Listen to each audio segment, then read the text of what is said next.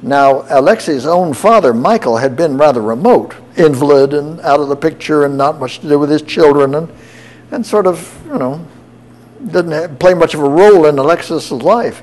But Nikon became a kind of surrogate father. And he was tall, very tall, a little over 6 feet, had a big booming voice, a very charismatic man. So of course the young Tsar was greatly taken with him and was hugely influenced by him. And because he himself, as Tsar, was away at the front a lot, he would delegate a lot of the civil issues to Nikon to take care of. And Nikon became a kind of first minister to the Tsar.